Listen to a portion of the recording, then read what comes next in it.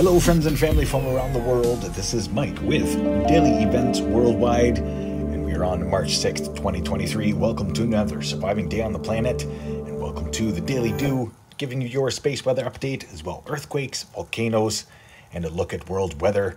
Starting out here, looking at our sun for the past 48 hours, as we've seen three pretty sizable M-class solar flares to talk about, and as well a couple CMEs, but none in an Earth-facing fashion.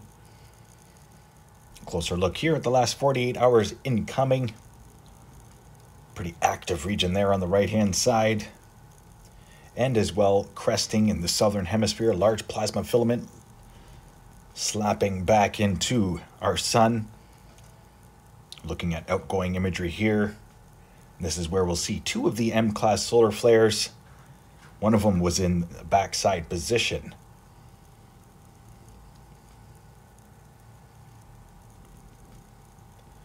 Having a look at multispectrum, the active regions there, outgoing M-class solar flare, and as well plasma filaments in the southern hemisphere. Another look here, this is where we can see our coronal holes. See that bright flash? That was from the most recent M-class solar flare. There is our coronal hole. And we are already being penetrated by the last coronal hole wind stream. The solar winds were upwards of 600 kilometers per second. Amazing images here. Solar Dynamics Observatory.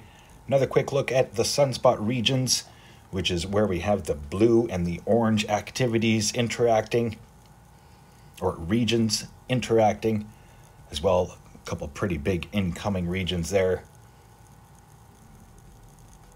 Solar cycle 25 already well above predicted sunspot numbers. We'll see if we can do that again for for March. Having a look at the current radio blackout conditions, we're at R2 levels. Solar X-ray flux showing those two M-class solar flares, strong M-class. Geomagnetic activity, we hopped up to KP4 earlier today, and that was after our solar winds were bumped up to over 630 kilometers per second, thanks to the incoming coronal hole wind stream. You can always notice because the density will not be as much. Having a look at ISWA space prediction spiral, large outgoing CME. That was from the one of the most recent M-class solar flares, and then another one here from today's M-class solar flare. Just grazing Mercury there as it goes around. LASCO 2 showing the last 3 days of events. The flashes being the flares. And as well, look at those CMEs. Luckily, no more in an Earth-facing direction. But this most recent one from the southeast region of our sun was pretty sizable. Schumann resonance for today is a power of 18. Yesterday we had quite a spike up to about 30. This is the latest telemetry. Amplitude of 18, quality of 9.3, power 26. Now let's get to earthquakes past 24 hours. As we just had most recently, 5.8 earthquake in the Fiji region at a 526 kilometer depth. Had a couple deep earthquakes through Fiji today. 557 kilometer depth, Levuka. And that was the deepest past 24 hours across the planet. 4.7 there, Kermadec Islands. And as well a 5.8 earthquake here to report late last night in Macquarie Islands, south of Australia. Activity through the Philippines today, 4.8. As well, 4.5 and a 4.8 here through Indonesia. 5.1 earthquake here, Nicobar Islands, India region. As well, a 4.0 here in Aban, Pakistan. 10 kilometer depth. Aftershocks continuing through Turkey. Man, thoughts and prayers to everybody affected there by the devastating earthquakes that they've had 2 weeks ago and continuing aftershocks. Scotia Plate, 5.0 earthquake there. South America reporting 5.1 in Peru. 4.0 and a 5.0 in Coquimbo, Chile. Puerto Rico is seeing activity increasing throughout the day today. Largest through the region was a 3.8. Dominican Republic, and as well a 3.0 there, Cruz Bay, USA. Nicaragua seeing 3 earthquakes there, 4.7 ranging to 4.3 and 4.9, and way too quiet across the North American plate. Quiet through Alaska as well. We're just under 200 earthquakes in the past 24-hour period, according to USGS. Quick look here at the last 7 days for shakers across the planet. We've seen multiple 6.0 and greater. As well, a couple pretty deep earthquakes there today through the Fiji region. So I'd have to say heads up. Cascades, West Coast, United States, Eastern Ring of Fire. Way too quiet. Expecting something big here over the next 24 to 36 hours. Increasing activity this week through the Antarctic plate into Scotia plate. And as I said, just way too quiet through the North American plate right now. Heads up. Let's have a look at the Pacific Disaster Center, showing the most recent satellite imagery and the most recent volcanoes getting updated today. Looking at Popocatépetl in Mexico, as well as Sabancaya in Peru,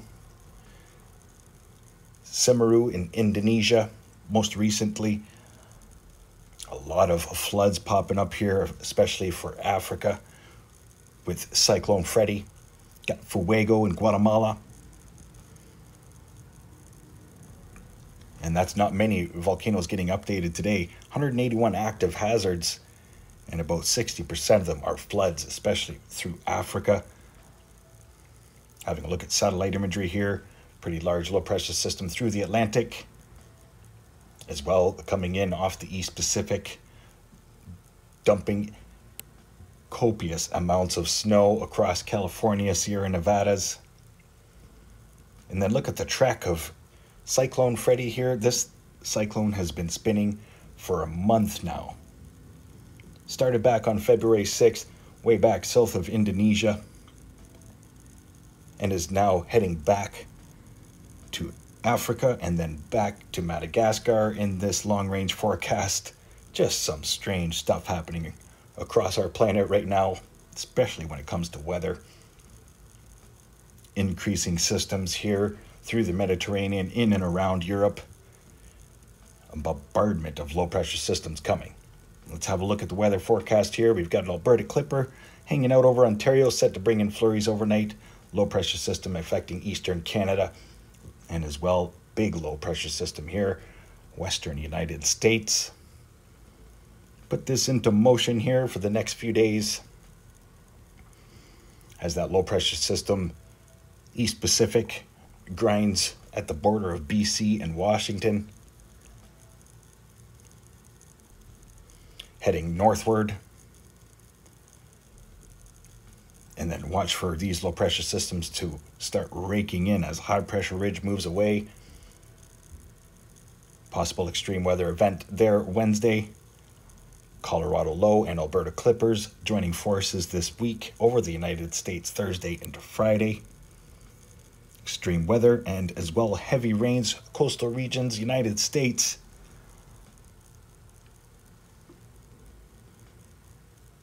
Like you haven't seen enough moisture already. And then by that time, Friday into Saturday, at least 10 centimeters of snow for Ontario. And as well, winter storm here developing through the Canadian prairies. Alberta Clipper there.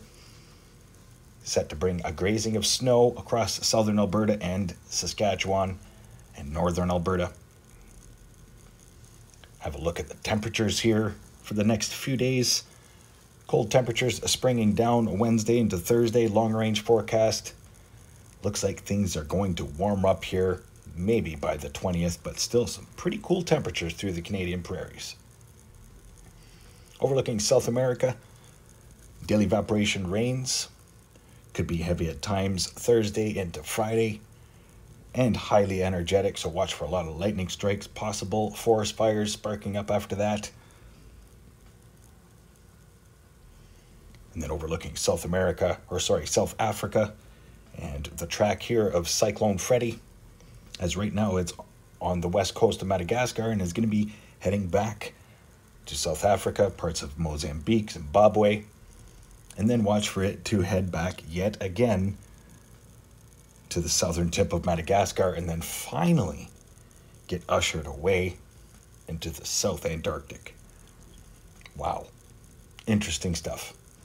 Overlooking Europe, as I said, you've got lots of moisture heading this way. One low pressure system through the Mediterranean, one low pressure system up over Finland, and then these pretty much a rain train coming in off the United Kingdom coastline, spreading into Central Europe for the next few days.